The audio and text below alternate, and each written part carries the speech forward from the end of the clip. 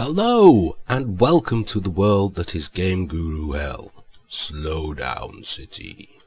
Let's look, 9 FPS, 10 FPS. It's just struggling. Now we've all had this. We've all had this in the past. Anyone who uses Game Guru is going to find this. And I've been working on a couple of things. Well, one thing. A little script to speed it up. So if I just enable that.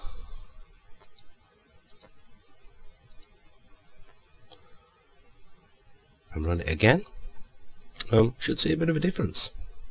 Little bit of a difference.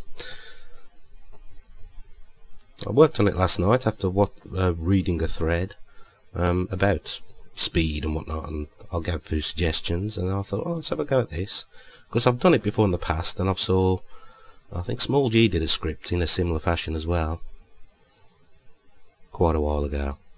Different, I think it involved zones. He had a zone system where you went into zones and it hid things via the zones, whereas I've just used distance here. Right, we're loaded. And oh, look, it's moving. We now have 29 frames per second compared to 10. So pretty much 300% speed increase. That's pretty nice. I quite like it. Yeah, and that's just a little quick video just to show you a little script I've been working on. Not sure, it's got issues. There are issues with it, unfortunately, that I've noticed. It seems to trick the Game Guru into thinking it's a multiplayer map. Don't know why. No idea why that's happening. But it does. But it runs fast. I mean, that's what everyone wants. Look at that speediness. I mean, the editor can't even run this map. This is running faster than the editor can handle it, so it's doing alright. And that's down to a bit of hiding of objects and such. A few other little tweaks I've added to it to speed it up.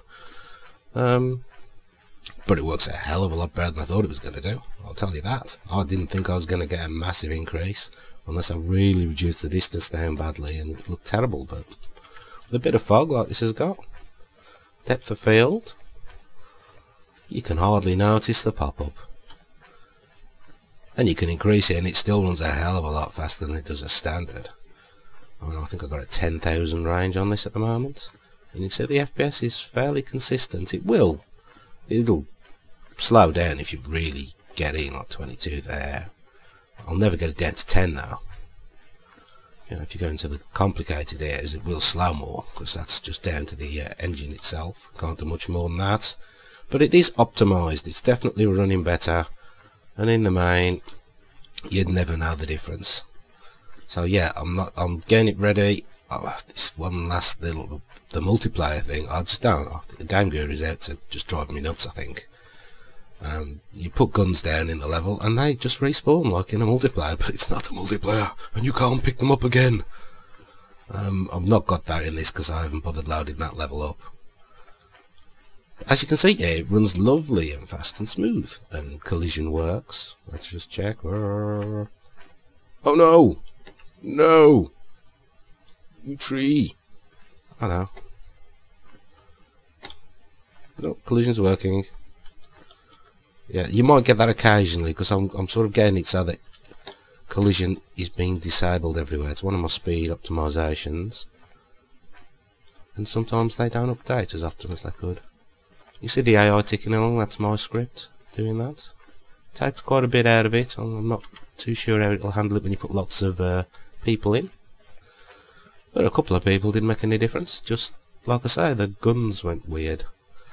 I've had a few issues with guns appearing due to different commands and stuff of late. Very strange. But yeah, there you go. There's my optimisation thing. And I'll go out, and before I finish, I'll reload it up as it was without it.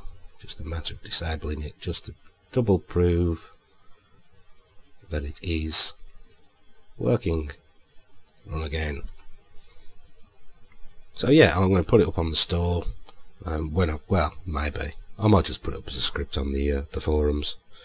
I'm not sure. With this bug, the bugs I'll keep getting of late, which is driving me nuts, I'm not too sure to put it up on the actual store or not.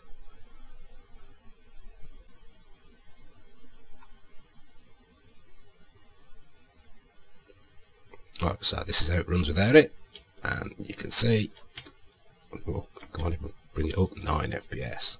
Oh, I might get better somewhere. 10, 9, I might get worse in places. 7, 6. Oh, I got to get to the really slow part. So yeah, you can see it's definitely doing the job. It's working. It's, like I say, it's a lot better than I thought it would be. I didn't think it would make as much difference as it's doing.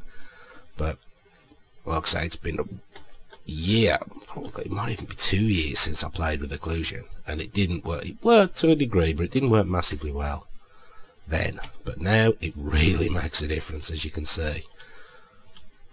Obviously, dependent on how many trees you got in your level. Well, this level's got a lot of trees.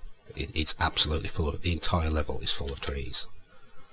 I'll quickly move around in the editor and you can have a look, but it's that slow. It won't zoom out at any speed. So I'll try not to that and just run around it. You can see I haven't skimped. I've made sure there's trees all over the map. I think there's just under 4,200. There's 4,100 odd objects on here. The script's accounting for 4,000, a potential of 4,200. I'd have to up that if I added more than that. But there's not many levels that actually have that many items in, really. Not unless you're going mad. And you've got a super beast machine. Yeah, and I've got a Q6 8 gig with a GTX 660 running this just as a comparison. So yeah, until next time, I'll catch you later.